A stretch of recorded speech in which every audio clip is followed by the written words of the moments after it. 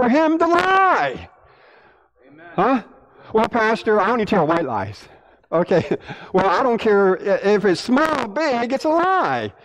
And I'm sure everybody's lived long enough, they told at least one lie, okay, in here. But God is so set apart, he's never lied. God's so holy that in the Old Testament that when the priests went in to minister into the temple, they had to wash, because if they didn't wash, what happened? They would die. They would die. They had to wash. If they didn't, they were going to die. That's how set apart. That's how holy God is.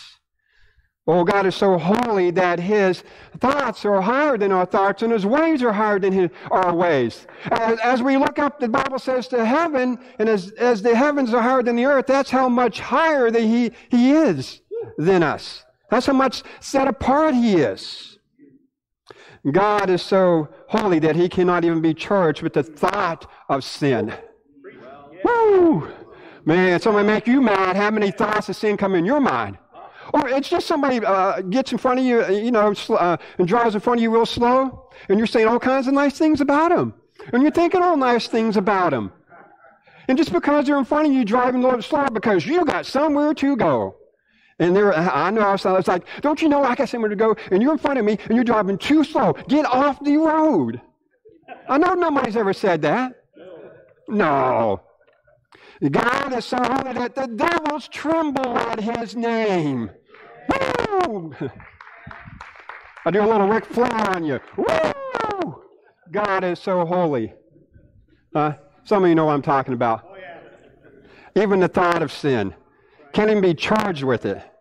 God, and Pastor Wilson's already mentioned this, God is so holy that the Bible says that every knee shall bow and every tongue shall confess that he is Lord. That's how holy he is. That's how set apart he is. Every knee, every tongue is going to give glory to God. Whew. As believers and disciples in Christ, you ready for this? Yes. All right, what is your list that separates you? Okay? That's God's list. What's your list that separates you? Okay, somebody's got to be talking about it. You got to be showing it to the world. You got to have a list. Because God's holiness is on you. At least that's what we're saying. What is your list? Think about that. What separates you from the world? Look at the world. Think about the world. How chaotic, how ungodly it is. And then think in your mind what separates you. When people look and interact with you, what is it in your life that's going to compel others to Christ? The Holy Spirit of God. Let's go on. Isaiah says this in 40:18 and then 21:22. To whom were you liking God? Or what likeness were you comparing to him? God's not soap. God's not Tide. God's not detergent. Those clean you, but God cleans your soul. You can't liken God unto any cleaning product on the market today. Have you not known? Have you not heard? Has it not been told you from the beginning? Have you not understood from the foundations of the earth? It is he that setteth upon the circle of the earth. And the inhabitants thereof as just little old grasshoppers we don't even take thought of. He stretches out the heavens as the curtains and spreadeth them out as a tent to God. He takes the heavens itself and just wraps himself up and says, "Whoa, a little cold, now I feel warm." That's how awesome, that's how set apart that God is. And though God is so infinite, though God is so majestic, though God is so unchangeable, but yet he still hears you. He still sees you. He still regards your very needs in life. This awesome God that we sent out this new Webb telescope, we still can't see the end of what God created. God's just up there laughing. They think they're going to see the end. This is good. Ecclesiastes 5:8. How does this help us out today? It says, "If thou seest oppression of the poor, and violent perverting the judgment and justice in the province, marvel not at the matter. For he that is higher than the highest regardeth, and there be higher than they." Amen. Oh, look at the world today and the chaos and all that. And the scripture says don't even marvel at it because it's going to happen. But there's one that's higher than everything that's going on. There's one that's in control. But though it looks like chaos, God is in control. Yes, sir. That's how it's set apart. They think that it's like, okay, we're doing what we're going to do. We're going to... God's got it. But here's the question. Here's a big question with a lot of question marks over it or behind it. How can you connect with this holy God? How can you connect with the holy God? You ready? You ready? I'm getting ready to separate. I'm going to step back. You got to keep your distance from the world. That's the first thing you got to do. You got to keep your distance from the world. And then once that, you got to draw nigh to God. You got to get a little closer to God. That's the first thing you want to put in your notes. You got to separate yourself from this world. And God, that this process, the system of this world is not of God. Amen. See, the closer you get to this world, your mind gets all lost in the sauce, don't it? You start thinking things, you start acting ways, you start doing things like, wow, I'm doing that? That happened to me? Really? I tell you what, you get in the wrong crowd, that crowd influences you, you're going to end up in places you never thought you would go in your entire life. Anybody ever been there? Yeah, that's happened. Mm-hmm. And then the more get your mind lost in the sauce of the world, your heart gets overcharged. Has your heart ever been overcharged? It's like you can overcharge things. You know that? You can break things if you overcharge them. You know, you could be overcharged with the world. It could get in you so much that you lose your mind. You lose your direction, and you lose what God meant for you to be. Oh, here's one. You got everybody got a cell phone? Oh, yeah. And intermission here. If your cell phone isn't on silent, please put it on silent mode. Turn the ringer down. Okay.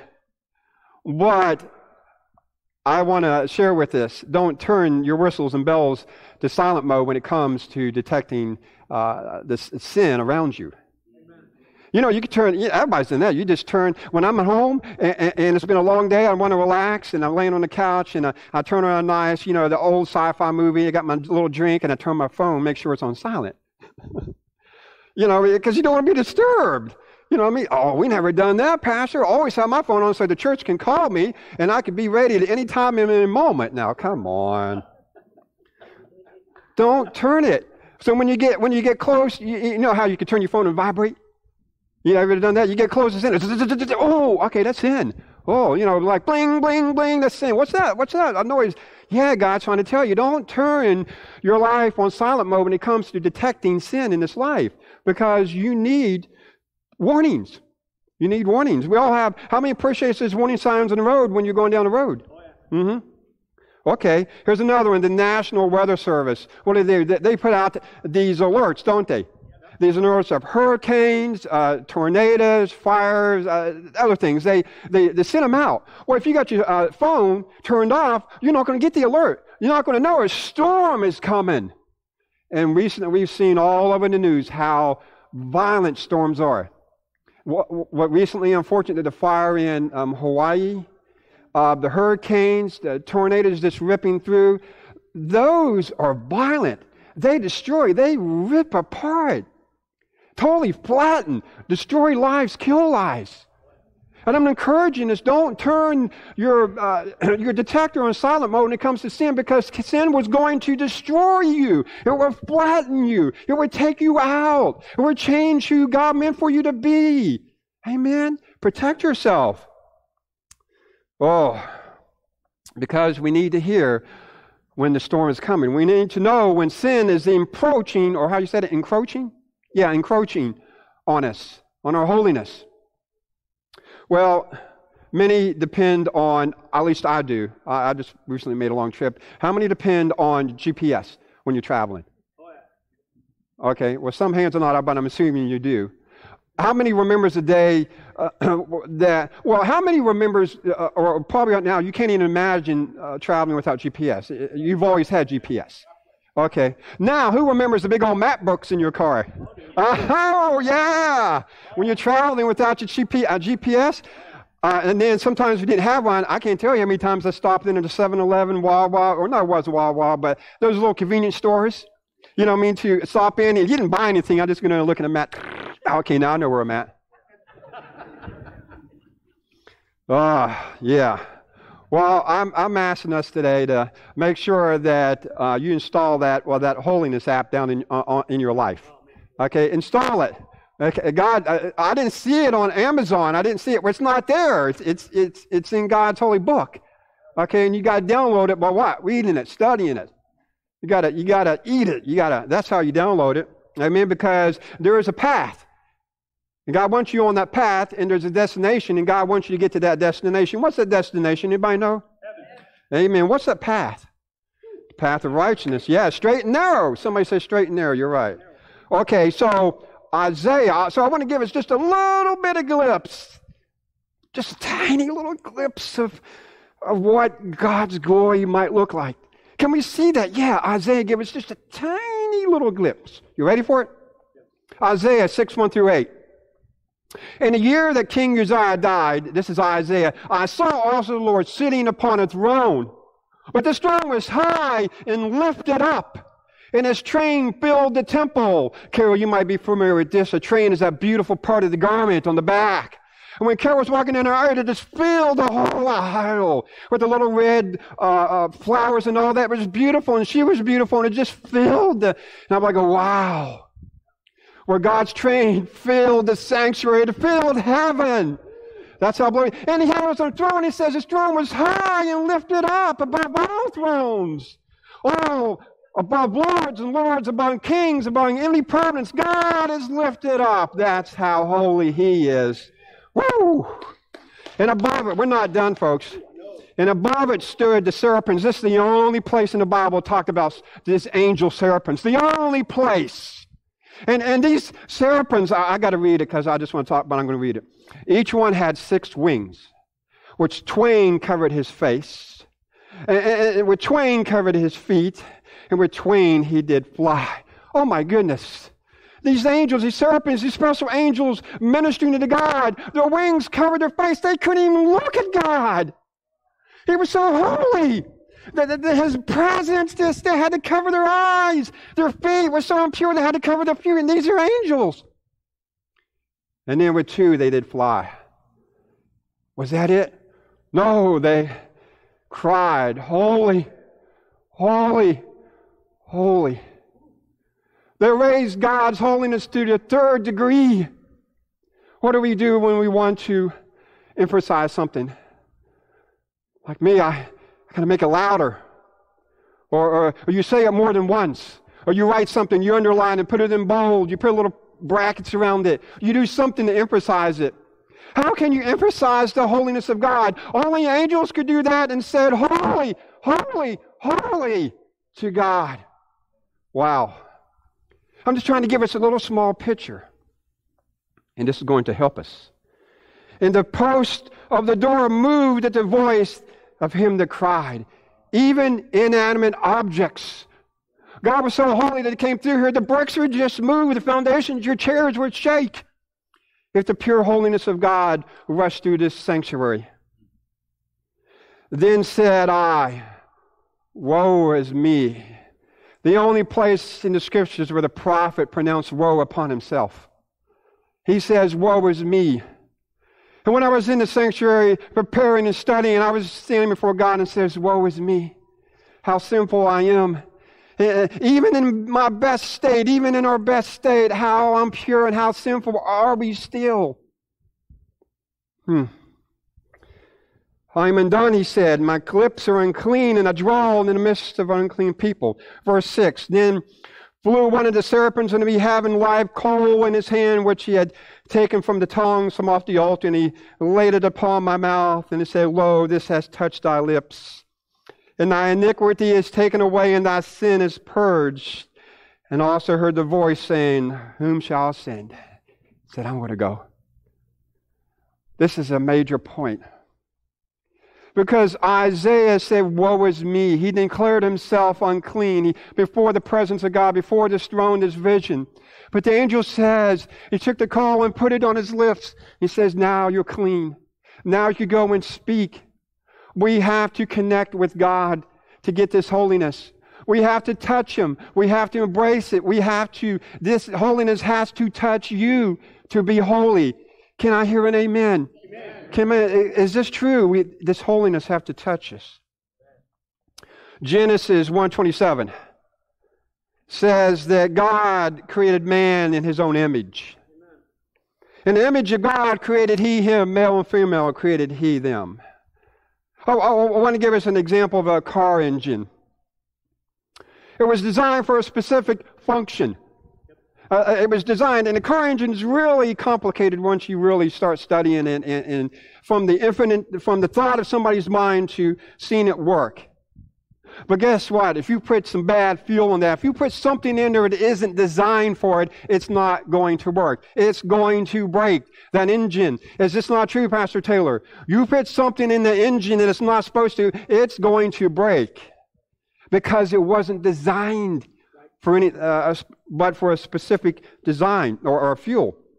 Well, if you put anything less in your life than what God designed, this world or idea of what you think is right, there's a way that seems right, whatever you put, it isn't the design, we're going to break. That's why the world is broken. That's why the world is in sin, because they're putting stuff in there that God never designed it. Remember, you were created in the image of God. And we just looked at a little snippet of the holiness of God. And yet, God says, be you holy as I'm holy. Whew. Amazing. I want to use a couple examples today. If we can have the ushers, let's give our ushers a warm welcome as they help us.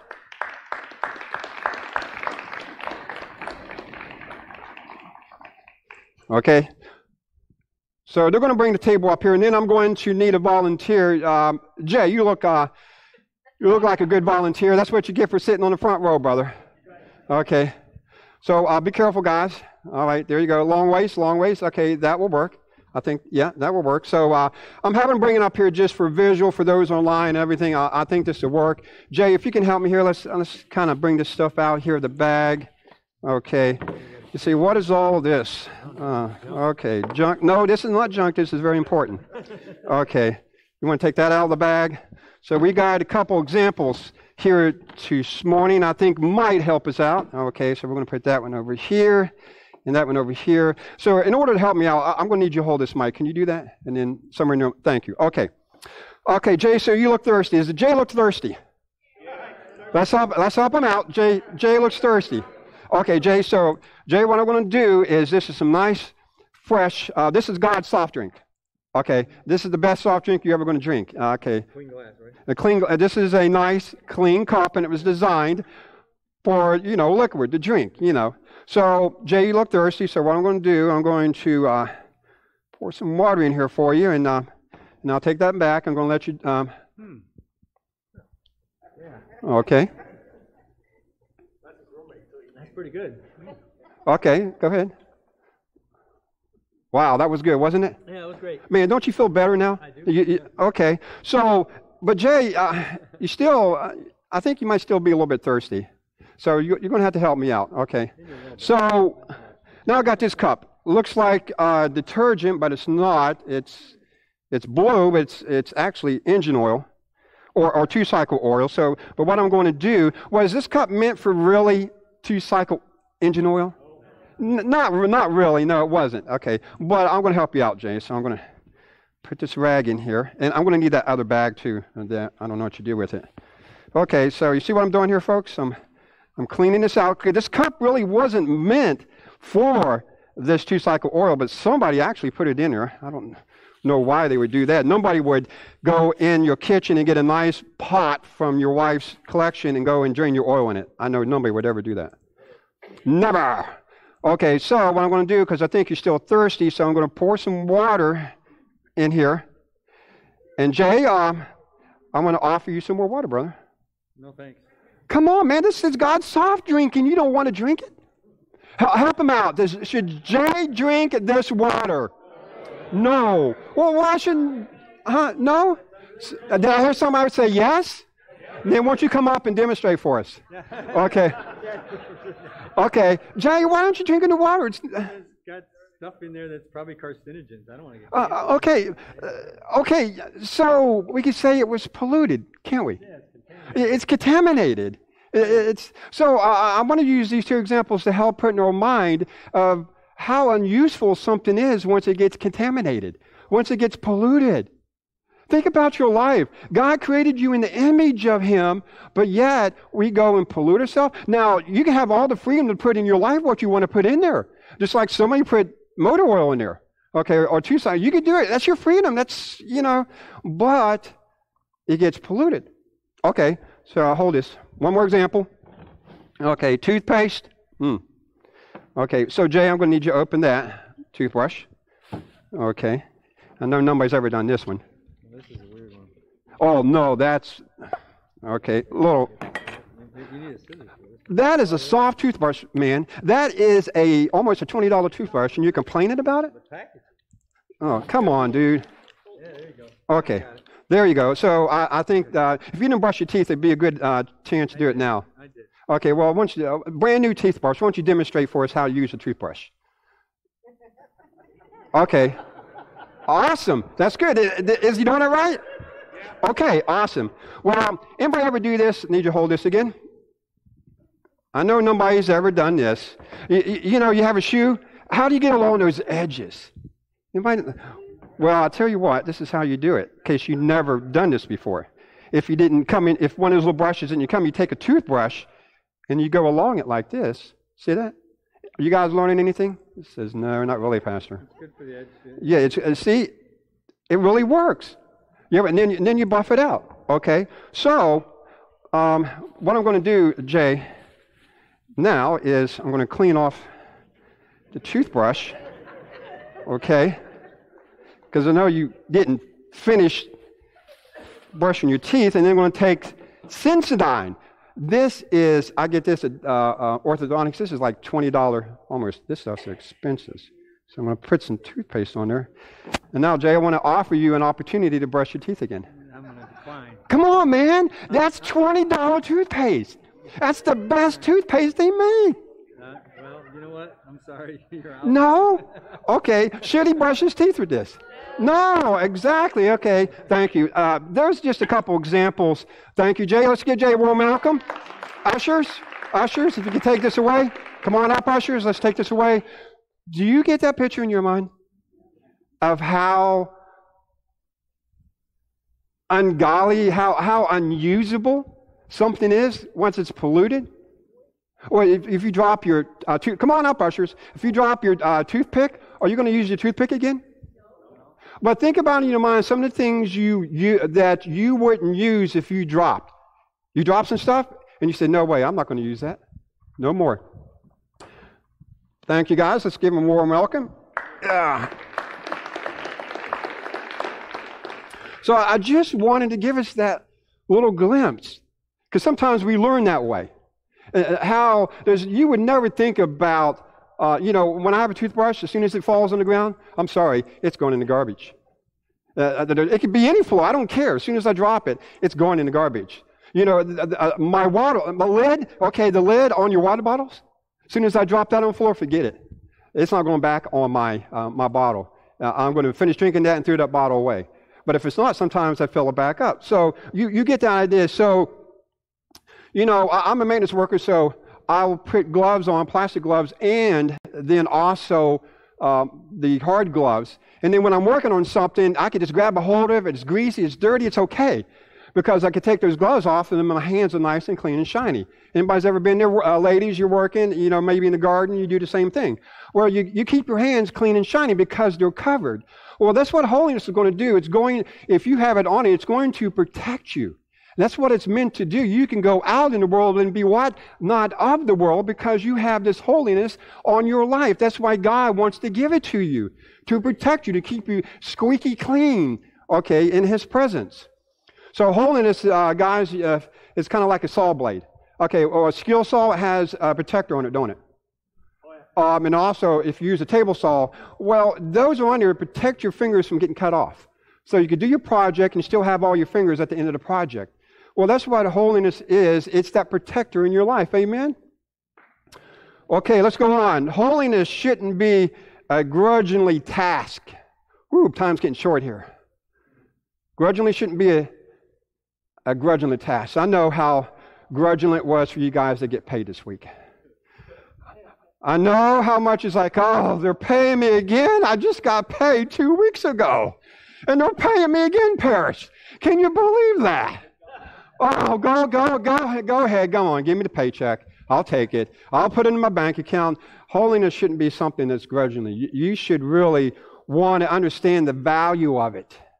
And then once you understand the value of it, it's like, and you put it into your life, and it becomes that spiritual bank account. You start growing. You feel confident. You can go out in the world and kind of like you got your Superman suit on. Yeah, I'm okay now. I got my cape. I got my little mask. It gives you a confidence that you can be in the world and minister and not get stained by it. So much to talk about. Influence of sin. Woo, man, like bombard you, like meteorites. Sin on every media, radio, TV, what else? The writings, your books and stuff, just this bombardment of sin. And even cartoons. They can't even keep cartoons clean. Come on. You know what I mean? They can't even keep cartoons. They got to dress them like with no clothes on. I'm like, really? That's why each and every day we must choose, church, we must choose to ignore, to resist, or to even mortify. You know, some things you can ignore in life. Is there things you ignore in life? Yeah, because you have that strength. You have that confidence. It's like, yeah, that's not even fazing me. But then sometimes you walk in life and you see something, and you slow down, and it's like, oh, it's like your neck is twisting. It's like, you see what I mean? It's like some things are a little bit harder, aren't they? Some things some things attract you, so you got to resist. And then other things, my brothers and sisters, you got to mortify. You got to kill it out of your life, because if you don't kill sin out of your life, it's going to kill you. If you don't bury sin, it's going to bury you. You got to dig a hole and bury that ungodliness and the things that's causing this holiness of God to be compromised in your life. Let's go on. But the beautiful thing about it, God is holy. And because He's so holy, He wants to give you a way of an escape. He wants to give you a way. 1 Corinthians 10:13, what does it say? That we have a way of escape. There is no temptation taking you, but such as common to man. But God is faithful, who will not suffer you to be tempted above that you are able, but will with that temptation also make a way to escape, that you may be able to bear it. We're never going to be able to say, God, there was no way out but to sin. God is like, what? What did you just say? How easy would it have been for Daniel just to not pray? But he ended up in the lion's den, and God still delivered him. How easy would it have been for Shadrach, Meshach, and Abednego just to worship that idol? But they didn't. And God is encouraging us, there is a way out. There is a way out. Jesus is the way. He is the truth. He is the life. Brother Tanner testified to it today. There is a way out. Baptism in Jesus' name. We have to connect. We have to touch holiness. You can't be holy unless holiness touches you and gets in your life. That's the problem with the world. They're proclaiming self-righteousness, self-holiness. I can do this on my own. The Bible says, and Jesus says, the disciple says, you can't do it on your own. You have to be washed in the blood of the Lamb.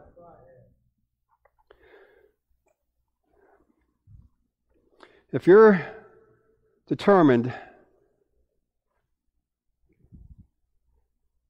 in other words, you have to fall in love with holiness. You have to fall in love with it. You have to consider yourself naked without it. You're not leaving your home in your underwear and it's like, it's like, this is what I just do. No, you don't. You get dressed. Because the rest of society says that's not what we do. And God is saying that's not, if you're not dressed with that holiness, God is saying this is not what I'm about. This is not what I do.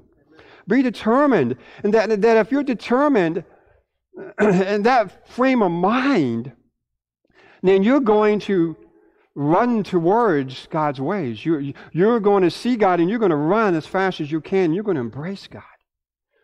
Well, and then once you do that, then I don't care what the devil throws at you. The gates of hell, my brothers and sisters, will never prevail against you. Whatever the devil throws at you, you're going to be, as Paul says, I am more than a conqueror in Christ Jesus. Because I got my armor on, I got my helmet of salvation, my feet is shod, I got my shield and sword, and I got the holiness of God, the righteousness, and whatever the devil throws is just going to bounce off. But without it, we are very vulnerable. There's a highway, the Bible says, of righteousness. Wow, I haven't touched the notes yet. But I think God is doing something here. This is what I want to do. This is how I want to end it. If you always have the mindset of who you belong to, okay, who you are and what your purpose and God's purpose is for your life, you're going to yield to God, are you not? So I want to give the church some call words, actions when it comes to maintaining holiness. Abstain. Amen. Abstain from even the appearance of evil. The second call word. Build on. Build on your, Bible says, most holy faith. Really. Just not a faith, your most holy faith. Build on. Your third call word. Touch not. Touch not the unclean thing. Amen. Fourth one. Good conscience. You need to have a good conscience. God has given in this life things to help us. He's given us conviction. He's given us shame. He's given us a conscience to know where we're at between Him and us.